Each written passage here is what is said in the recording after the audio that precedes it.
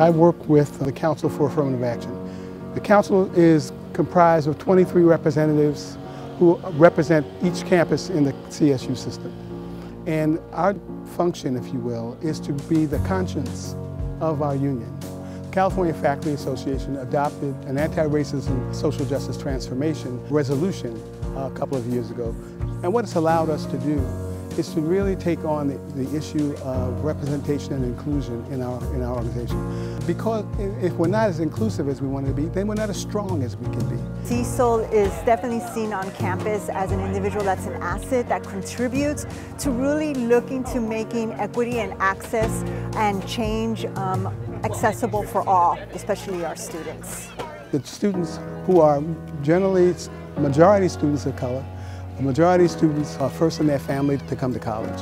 They are struggling to pay tuition. We want the legislature and the governor to recognize the challenges that this is 500,000 students in this system. You know, they've got to somehow find a way to keep education as something that's possible for these young people. Otherwise, what's going to happen is it's either you're going to either educate them or you're going to wind up incarcerating them. So, that's what we're seeing. That's been the options. 30 years ago, they were funding students at a much higher rate than they are now. The difference is that the student body was more white at that time.